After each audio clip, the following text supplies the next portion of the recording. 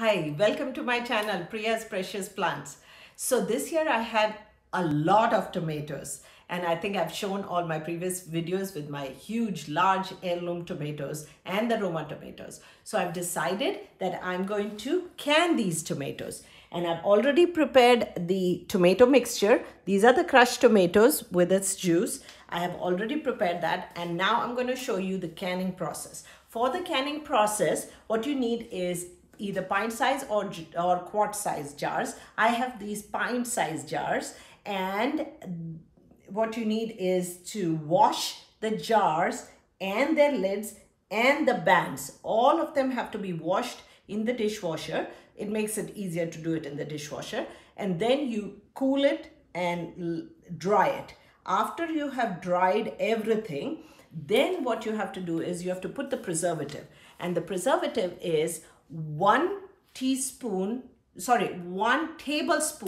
of lemon juice and salt for flavoring, and salt is also a preservative. So I'm using only a 1/4 teaspoon of salt.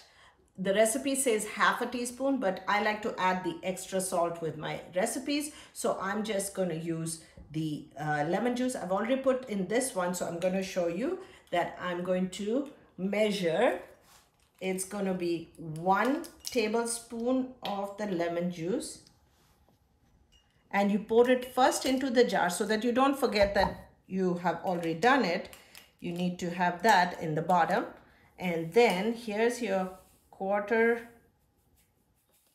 teaspoon of salt. So this is the first step that I'm going to do. All right. So the next step is filling the jars with your tomato mixture. So I already started doing it. I've done these, and what I'm going to do is I'm going to, just to be on the safe side, use this plate so I don't spill all over. And you already have your lemon juice and salt, and so I'm just adding the tomato mixture.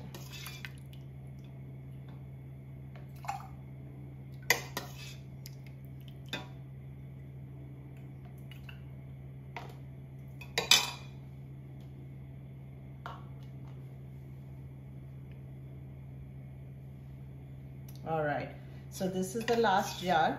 I'm doing it.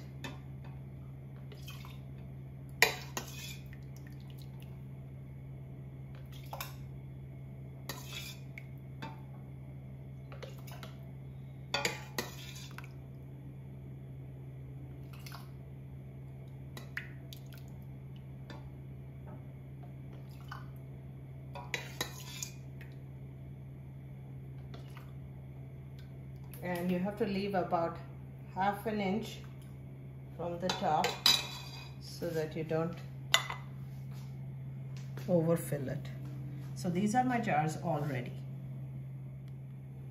Hi, so the next step is that after you've filled up all the tomato, you have to clean the jar.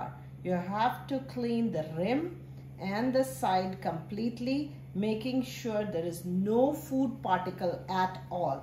So for each jar, I'm going to clean it with a clean cloth, completely making sure there are no food particles. So I'm going to do that for all the cans, but I'm going to show you how I pick up the lid, place it on top,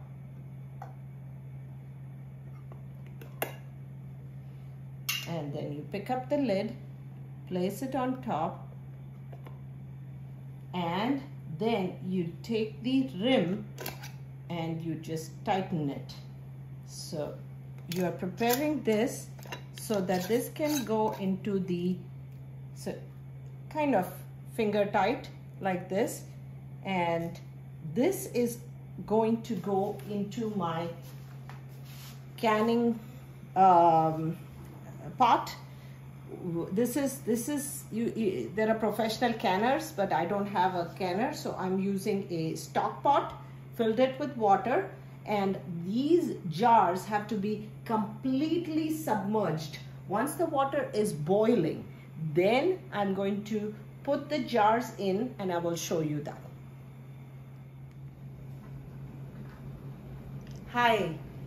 So this is the last step where we are going to actually put the cans or your jars which are filled with all the tomato crushed mixture and the preservative into the boiling water, and you have to have the boiling water above the level of the can. So I have my jar lifter. Unfortunately, I don't have very big